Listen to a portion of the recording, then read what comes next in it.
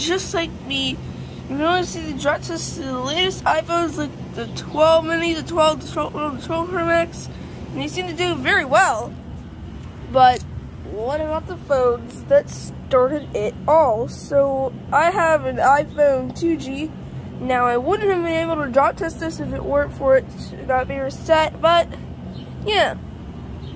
Do a backdrop from foot height, 3, 2, 1. Okay, let's see what happened.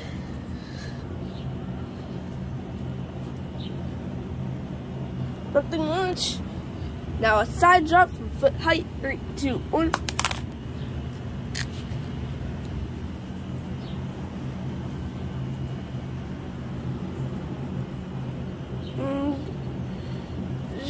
Scuffing, but otherwise unharmed.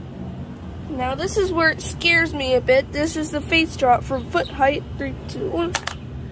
Ooh.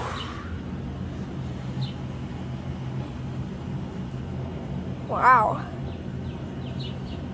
Looks unharmed. Now backdrop from half knee height, 3, 2, 1.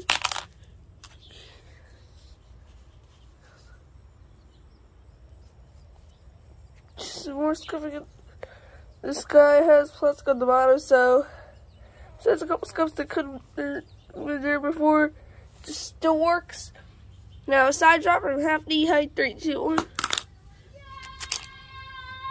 Sorry about the background noise. Nothing much, just some more scuffing.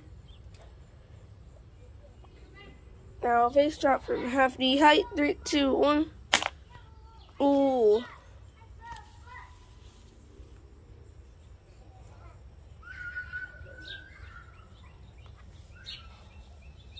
Wow. Very impressed, Apple. Backdrop from knee height, 3, 2, 1.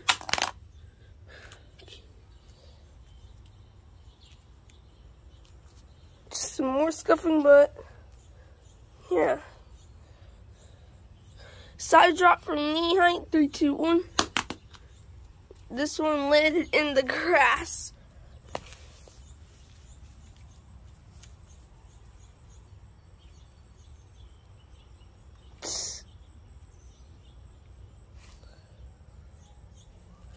Go, cat. Go.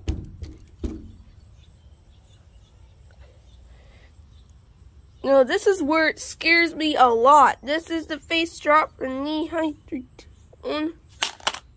Ooh.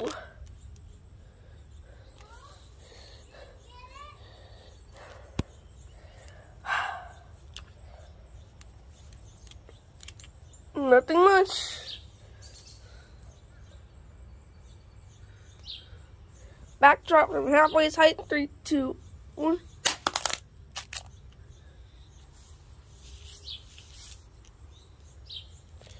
Side drop from halfway height, 3, 2, 1.